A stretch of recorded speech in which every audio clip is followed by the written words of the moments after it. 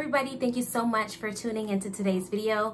Today's video is a story time, and I'm going to be talking about what led up to me receiving the free gift of salvation. Stay tuned.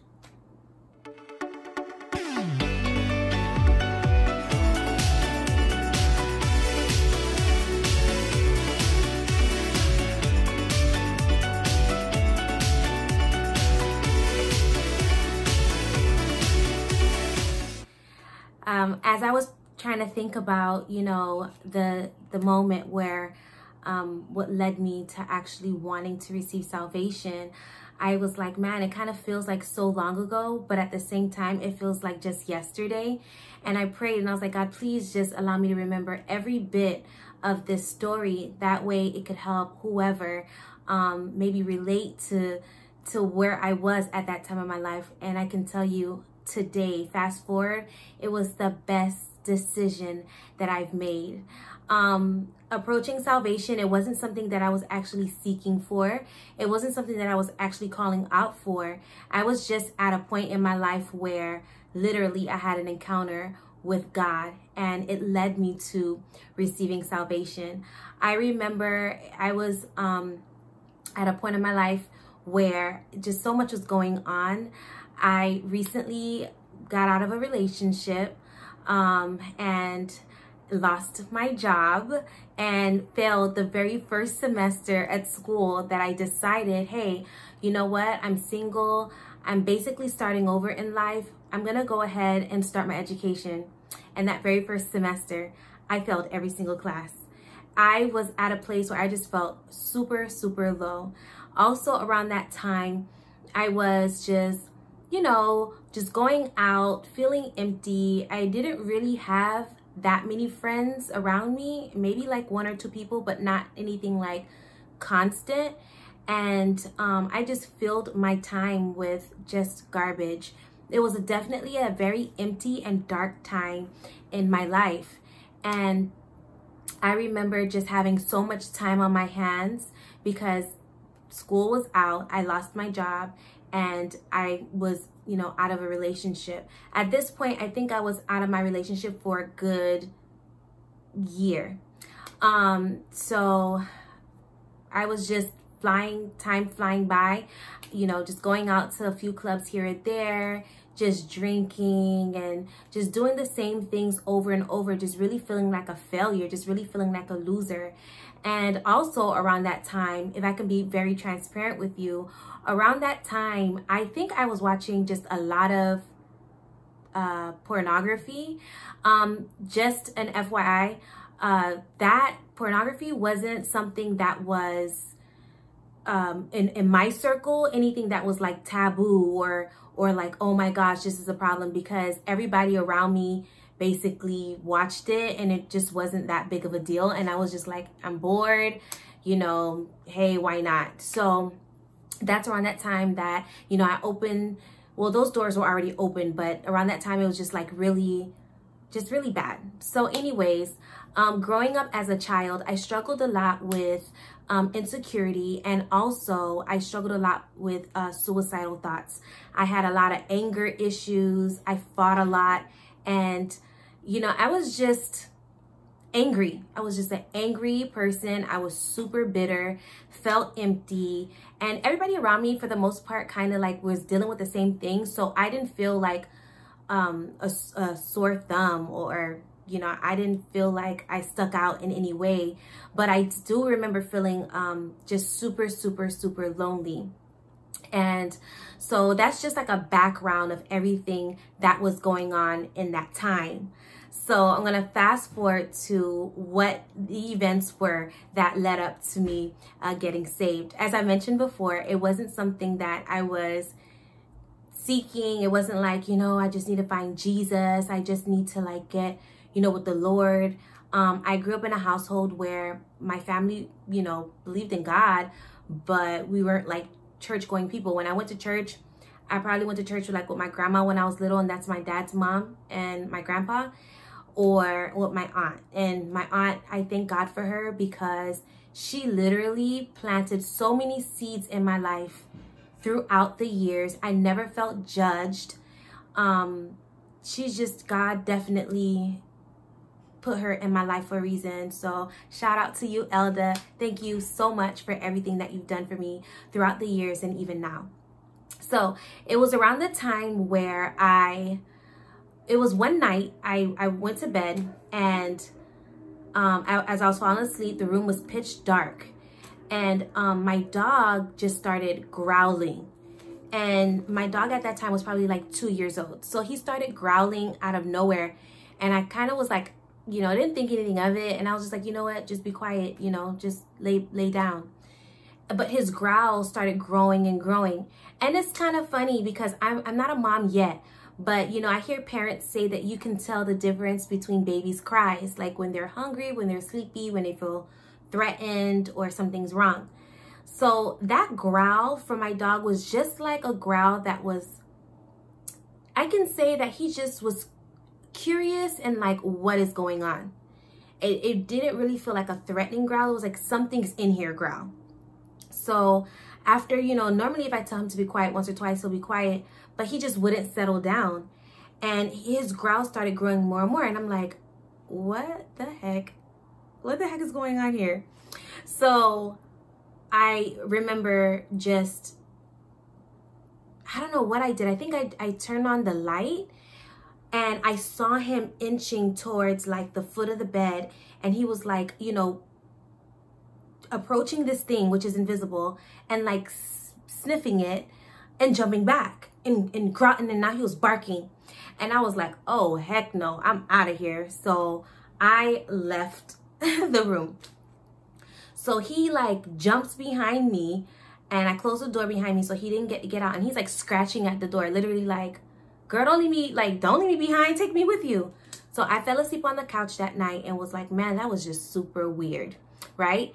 So I remember telling somebody, I was like, man, you won't believe like the weird thing that happened, like this and this happened. So around that time, the friend that I was friends with, she was like, oh, you need to get a sage stick, and they call it a smudge stick. You need to get a smudge stick and like clear out all of the negative energy or whatever that's in the room. So I'm like, man, whatever I need to do, I'm gonna do it. So I remember getting a sage stick or a smudge stick, and came home and burned it and went to sleep that night. Man, it was like around the same time, but this time I was so afraid. I don't think I turned off my television. So my dog starts growling again. He starts like barking again. And I'm like, oh my goodness, like I burnt this stupid sage. It's supposed to get rid of negative energy. And I didn't know what to do. Now it got to the point where my dog literally was like, something's going on. So I remember changing my channel to like TBN or something, like some Christian channel, just changing it in there. And at that time, I always knew Psalms 23, the Lord is my shepherd Psalm. And I just started praying that Psalm. I didn't know what to say. I didn't really know how to pray. And all of a sudden, like whatever the thing was started like flying around the room. And I can tell because my dog was like looking around the room, just looking around the room. And he was like, and I'm like, oh, heck no, I'm out of here. So again, I left the room and fell asleep on the couch. I'm like, okay, surely this thing is not going to happen every single night. But at this point, I started getting concerned. I was like, is this like a death angel? Am I about to die? You know, like, is this, you know, death, the Grim Reaper coming to get me? So the third night I go to bed, and now like my lamp is on, the TV's on TBN, and the dog starts like barking again. I just could feel chills right now. And I remember hearing something say, like, check your email. So I'm just like, I remember it in 10th grade, I was in this group called like the Bible Book Club. And seriously, I probably was a part of that club because one of the guys that was leading the club, he was super cute. And so that's like one of the reasons why I was going. So anyways, I remember singing like a song that I remembered all the way from like when I was 15. And I started singing that song, and long story short, I checked my email, and I got an email from a church that I would always attend with my aunt's church. And you know, when you fill out the information, you fill out your email, and they always emailed me throughout the years. I just never like stayed connected or whatever, but they would always email me. I was always on the email list. And I remember that message, and the message was like something like, Bishop is back and he's preaching the Fire series. And I love Bishop Dwayne Swilly. I loved him so much. And I was like, you know what? I remember going to that church. I remember feeling really good. You know, I think I'm gonna die. So I'm just gonna go to church, and maybe God, you know, has a message for me. You know, maybe I can get into heaven if I go to church, you know, before I go, because clearly something is like trying to get me. But I'm just gonna go ahead and tell you, throughout these whole encounters, I never kind of really felt danger. It was just weird not knowing what the heck was going on, but I never really felt like evil or anything like that. So I go to the church and I sit down, and you know, it was okay. The first service, it was awesome. I sat there and I felt really good hearing the message. And then I made up my mind. I was like, okay, next Sunday, and you know, it didn't happen again. I didn't have those encounters again. And I was like, okay, that next Sunday, I'm gonna go back to church. Do you know that as I was driving to go to church, I could not find the building.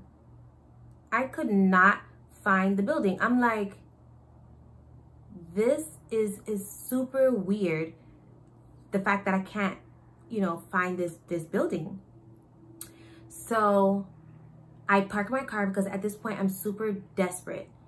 So I start walking in the hot sun, and I'm like, I'm gonna run into this church.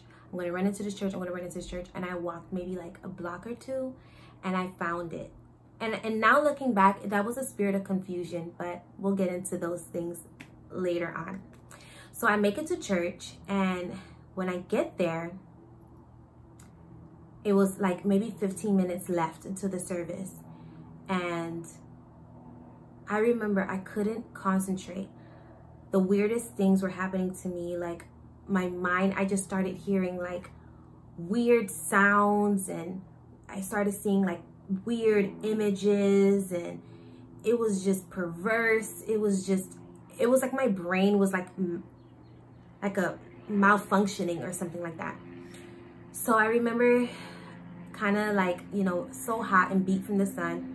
I'm standing up, and then here's the altar call. So then my pastor, he calls, and he's like, if anybody's in here, he does the call for salvation. And I felt like I was just being summoned to the front. I felt like I was being pulled to the front. Like I just felt like I have to do this. I absolutely have to do this.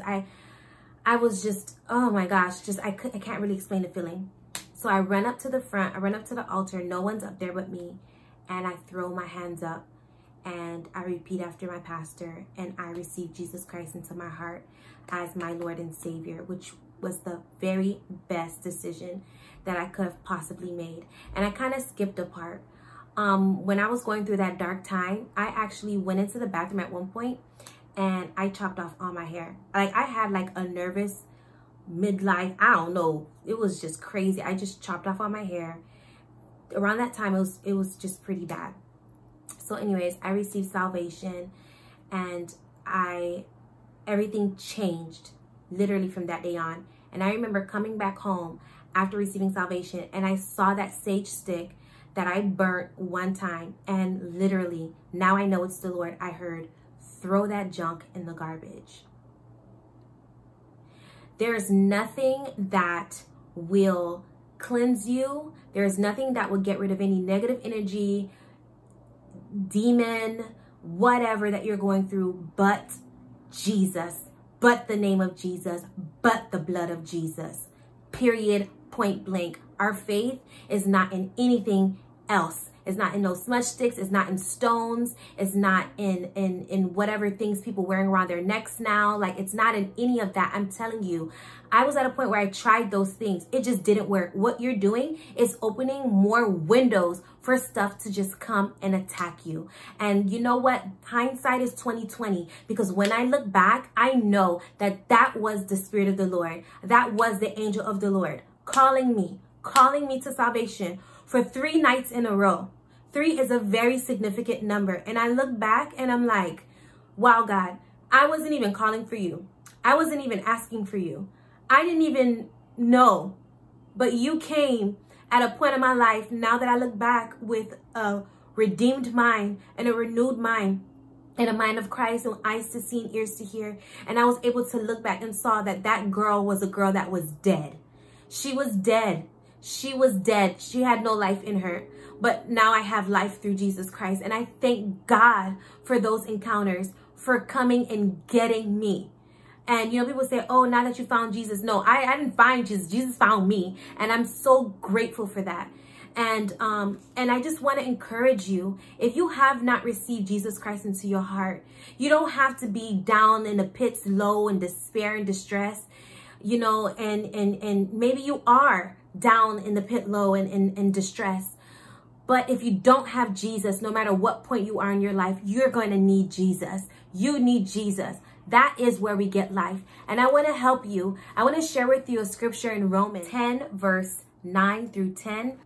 If you openly declare that Jesus is Lord and you believe in your heart that God raised him from the dead, you will be saved. For it is by believing in your heart that you're made right with God, and it is by openly declaring your faith that you are saved. Receiving salvation that day allowed me to get set free immediately. I got set free from just a lot of the stuff that I was struggling with. Immediately, I can tell you, I got set free from the desire of watching pornography. That, oh my gosh, oh my goodness, that is just not good. It's just so much wrapped into that. That spirit of perversion and lust is a stronghold. God immediately delivered me out of that. He walked me through seasons of working on my anger, you know, delivering me from anger, delivering me from loneliness, delivering me from emptiness, because his Holy Spirit filled me up. I went through so many seasons of healing, and I'm just so grateful for all of that attention and intention that God had for me and through the process, and I'm still growing. I can tell you that, you know, I don't even recognize the girl that I was before. You know why? Because she's dead. I am now a new creation in Christ Jesus. I just love the fact that I can go out there with the truth and set so many people free. A lot of times we're in a place in our lives where, because everybody around us look like us, we don't think that we are in trouble in any way, because everything is just so normalized. Dysfunction is normalized. The demonic is normalized. But I thank God that he delivered me and set me free from that lifestyle, and that I can be a disciple for Christ and help others by setting them free, by introducing them to Jesus and letting them know that they can be healed and they could be made new in Christ Jesus. They that call upon the name of the Lord shall be saved. I love you so much, and I pray that this message finds you well and it encourages you. Be blessed.